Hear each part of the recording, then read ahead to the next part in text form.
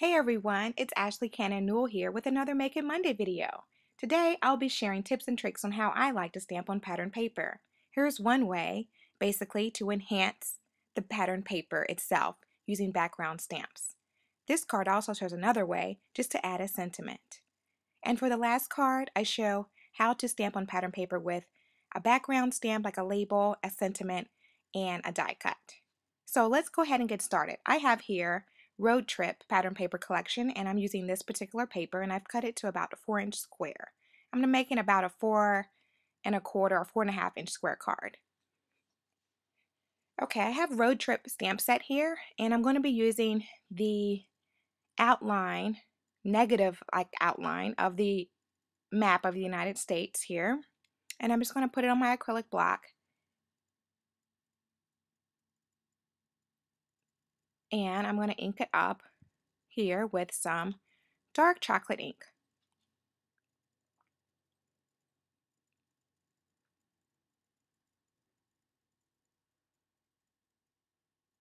Okay, I like to stamp off first on a scrap piece of paper before I first initially stamp on a project directly, and this lets me know whether the stamp is going to take the ink well. So now that I have that stamp already done, I'm going to take the little star stamp here and I'm going to add it to my map. I'm going to take some pure poppy ink to use for my star to indicate exactly where I want to pinpoint the area on this US map here. And you kind of have to know your geology a little bit, right? To know where to place things. So I'm going to place it somewhere right in here. The New England or the Mid-Atlantic states are kind of hard because they're clustered together. They're really small. All right, so I have a sentiment stamp also from Road Trip. And I'm just going to put it on my acrylic block. This one says, "Wish you were here," in case you can't see it directly on the video. It's clear and not a bright, so I'm just going to get my placement together to make sure it fits right inside of that empty area of the map. And I'm going to be using true black ink. And so people like to say, well, you don't really want to mix black and brown, but I think you can, so go for it. All right, so I'm just going to stamp that sentiment right in the center there. And I have the postage stamp, again from Road Trip stamp set. And I'm going to use that pure poppy ink again. Stamp off on my scrap paper. And then I'm just going to stamp it kind of messy, like I don't want it to be exactly perfect on here. All right, and for the last stamp on this one, I'm going to be using the postmark stamp here. I'm just going to stamp it on dark chocolate ink, stamp off, but I'm stamping off and I'm going to stamp again because I want it to be a very fair watermark type looking. But you can see it here. Okay, now that I have all my stamping done on pattern paper, I'm going to go ahead and assemble my card. I have this matte paper is from the Road Trip pattern paper collection as well. And as you saw, I did all of my stamping directly on that pattern paper. The trick is to pick subtle patterns so that the images or the sentiments and the shapes will stand out and not get lost too much in that pattern paper design. So that's why I used that negative die cut US map stamp, because that brown ink would go well over that fine linen paper there. And also that pure poppy goes well over it. All right, I'm taking my pencil, making a couple marks here, and I'm going to take my crop-a-dial and punch holes where I marked it with my pencil. And I just eyeballed where I wanted it. And the reason why I'm doing this is because I'm going to set a couple eyelets here into those holes. So I'm just getting my eyelets out. And this is just a little way you can add a little bit of hardware to your cards. But as I was saying about stamping on pattern paper, you want to stamp on something that shows. So I didn't want to use ink colors that would blend in with that fine linen ink, which is on that pattern paper. So I wanted to use inks that stand out. I used the black, the brown, and the pure poppy. Even when I stamped off on the brown, it still shows through on that postmark part. Okay, so on my next step, I'm taking some jute twine here. I'm doubling it up. So I have two ends on one side and it's doubled up. And I'm going to go ahead and thread it through the eyelet, one side. I'm starting on the left, I think. Just going to thread it through this hole first. Pull it through a little bit, and then I'm taking the other end, which is the looped end. You can trim it. You make it tails if you want. But I'm just going to thread it through.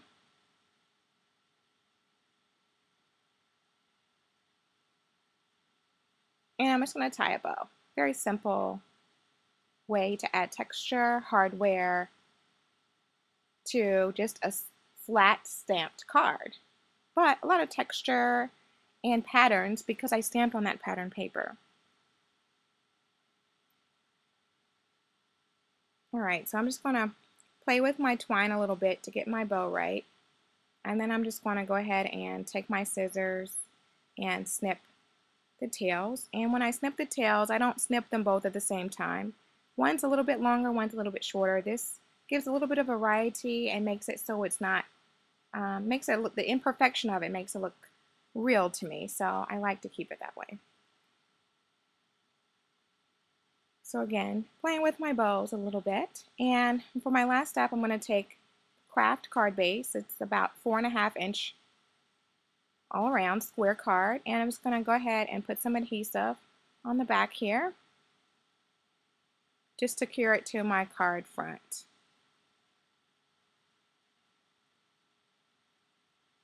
All right.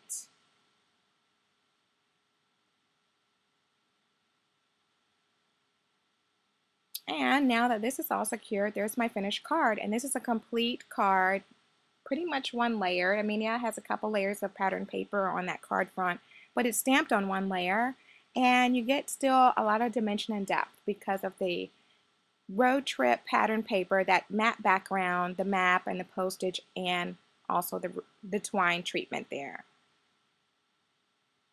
Okay, so moving on to my next card, I have here 4 of a kind. This stamp set is one of the, I believe it's from one of the CHA's paper tray ink went to. This is Sugar Plum Collection. I'm using this pattern paper here, the diamonds, and it's fresh linen, it's fine linen as well. Again, 4 of a kind. And I'm going to be showing how you stamp a pattern to enhance the pattern on the actual pattern paper. So I could stamp flowers on this and enhance it, and it's because of 2 reasons. The fine linen color on the pattern paper, as well as the subtle diamonds, which is white onto that pattern paper. And I'm using ripe avocado ink as my flower color for the stems and leaves.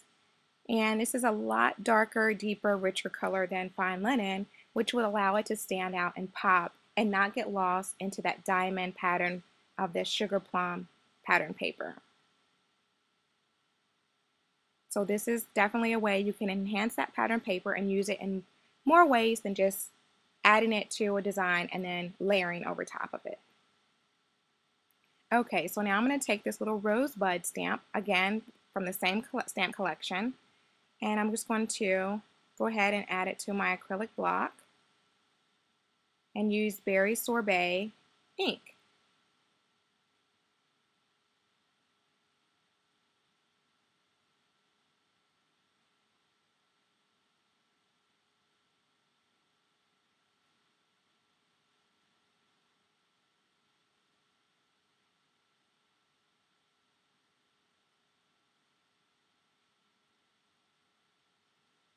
Okay, so this stamp set is really easy to work with, as you can see. It's a stamp building type where you'd have the colors that stand out from the leaves, and you can easily line it up at each bud or stem. And again, I'm using a color that will stand out on that fine linen pattern paper there. And that Berry Sorbet, that coral berry color really pops, as you can see, but you can still definitely see that diamond and fine linen print throughout. So you're getting the best of both worlds of using pattern paper and enhancing it with your stamps to make your own custom pattern paper appearing design. So now I'm going to show how you can just use the sentiments and stamp it on pattern paper. So for instance, if you had come up with a design where you didn't stamp the actual floral pattern on there, you can just simply stamp a sentiment as well. So I'm just going to show now how I'm going to line the sentiment up. So I'm going to use my grid mat here as a guide, and then to line it up and put it all in one block. Makes it a little bit easier to stamp it all at once. Sometimes I stamp each word separately or individually. It just depends if I can line them up or not. But I'm stamping them using some dark chocolate ink. I'm just going to stamp it along the left side.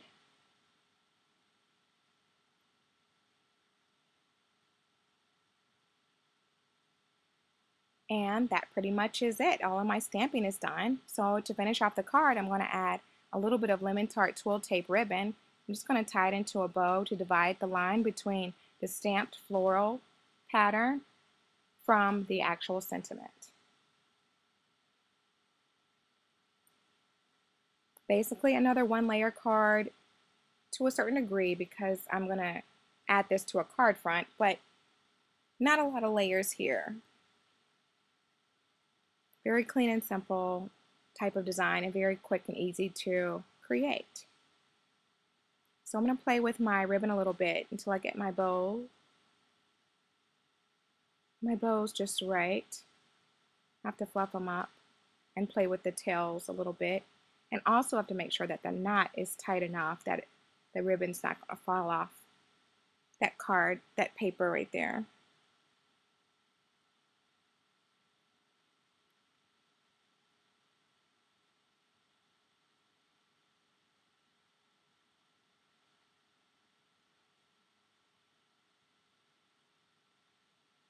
All right, now that I have that all tight and fixed, I'm just going to go ahead and take my scissors and trim the tails at an angle. And trimming the tails at an angle really allows it so that the ribbon will not fringe as much. You won't get as much fringe. You still can if you play with it, but you won't get as much as if you would cut it straight. All right, so if your ribbon pops up a little bit, here's a little trick. You can use a little bit of adhesive or like a glue dot. I'm just going to add a little bit of a glue dot under mine. You could also use score tape. Just add just a little bit under the ribbon where it is going to be, and it kind of secures it in its place so it doesn't slide up and down or move about. So sometimes I know the ribbon, you really want to make sure it stays in place, and that's definitely a way you can ensure that. So to finish off the card, I'm just going to go ahead and take this ripe avocado paper cardstock and add adhesive to my stamped pattern paper back here. And this is just a regular A2 card base that I'm using, so it's just 4 1/4 by 5 1/2. I'm just going to adhere it right to the front. And that's this card with my pattern paper that's enhanced with a floral stamped pattern and a stamped sentiment. Very simple, but very effective.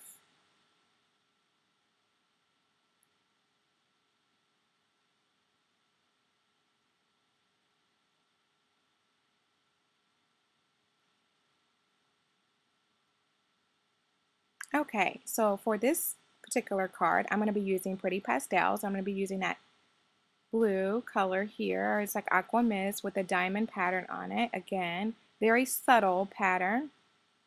I already have a little bit cut out because I'm going to be using this die cut here from Pretty Peonies and the coordinating label stamp.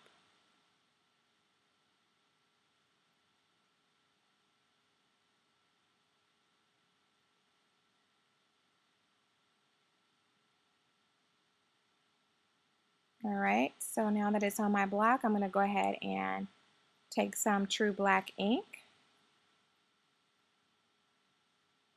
There it is. and ink up my stamp. And again, if it's a new stamp, or even if I haven't stamped with it on this particular project, I always stamp off first on scrap paper. It's just a way to know, first of all, that it's going to look right on my project that I'm actually working on.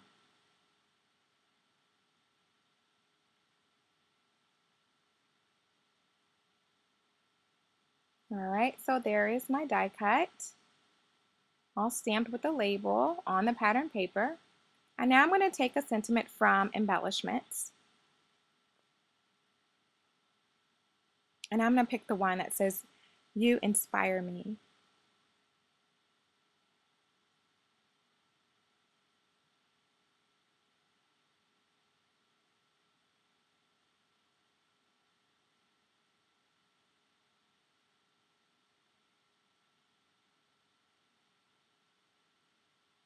Stamped off.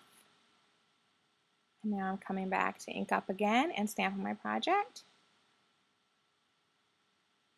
And there's my label, all die cut and stamped on the pattern paper. Very beautiful results. Alright, so to finish off this card, I'm going to be taking the polka dotted spring moss pattern paper I have here cut, and it's cut to about 4 inches by 5 1/4 inches. And I'm going to be taking here, let's see, Matte Stack 1 die, and I have it die cut here from Hawaiian Shores cardstock. So I'm just going to basically layer the Pretty Peonies label die onto that Matte Stack 1 die cut. So I'm going to take some foam adhesive and place it on the back of that Pretty Peonies die cut and just basically add it to the Matte Stack 1 die cut. And as opposed to wasting some of these adhesives, I just cut a little bit out, remove the backing, and then just adhere it right on the back. And you get a little bit more foam adhesive out of that.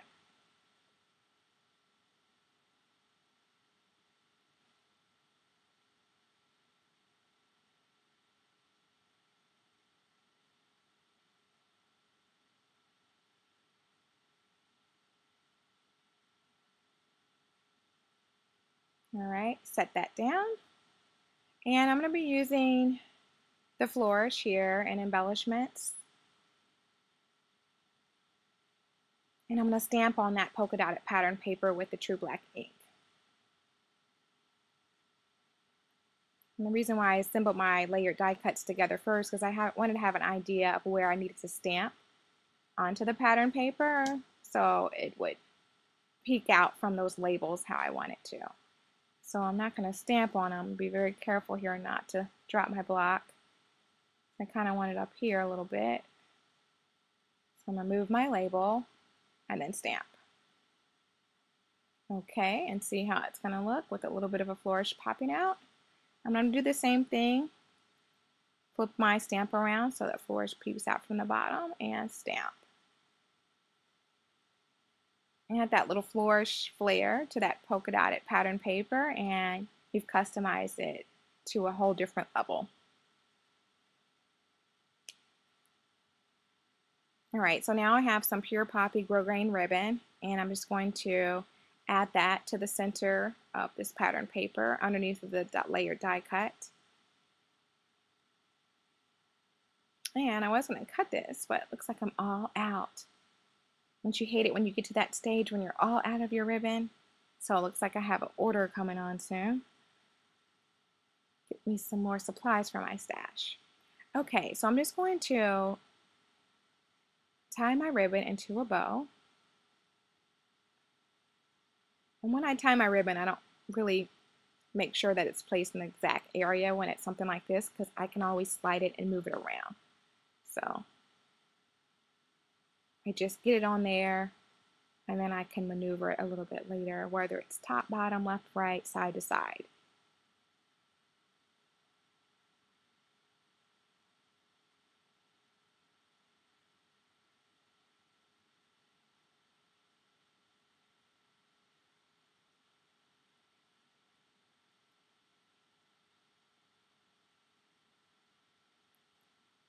thing about tying ribbons, making them into pretty bows, is you just have to play with them a little bit. And the more you do it, the faster you'll get and the easier it'll be. So just play with them a lot. Fluff them up. I use my fingers just to push them up a little bit so they're not so flat. But that's a personal preference, so. All right, again, trimming my tails at an angle so that they won't fray on the ends. And see, you can even assemble the card landscape style and it would work as well. But I'm going to do it portrait because that's kind of how I envisioned it in my head. And I'm going to use a little bit more of this foam adhesive to adhere that layered die cut down.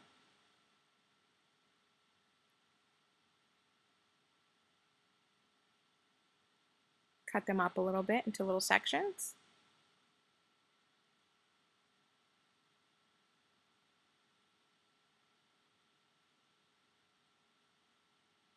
And just add a couple on the back. Remove the backing, and then we're ready to go ahead and adhere to our pattern paper right to the center there.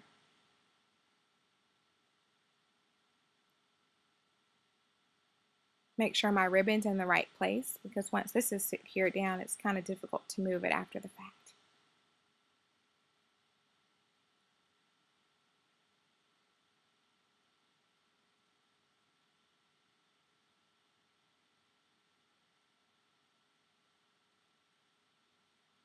Okay, I have some rustic white cardstock, again cut into an A2 card base. I'm just going to go ahead and add my adhesive directly onto the card front. Simply because I don't want to smush my ribbon now that I've fluffed it up so much. And as long as I have my adhesive more so 1/4 inch on the inside, I know I'm good to go.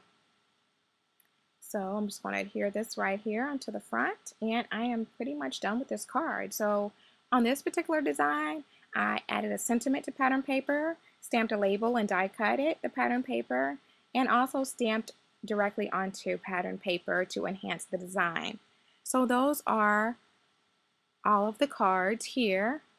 You can do enhanced pattern paper with stamping backgrounds and such, or just simply add a sentiment. It's all up to you.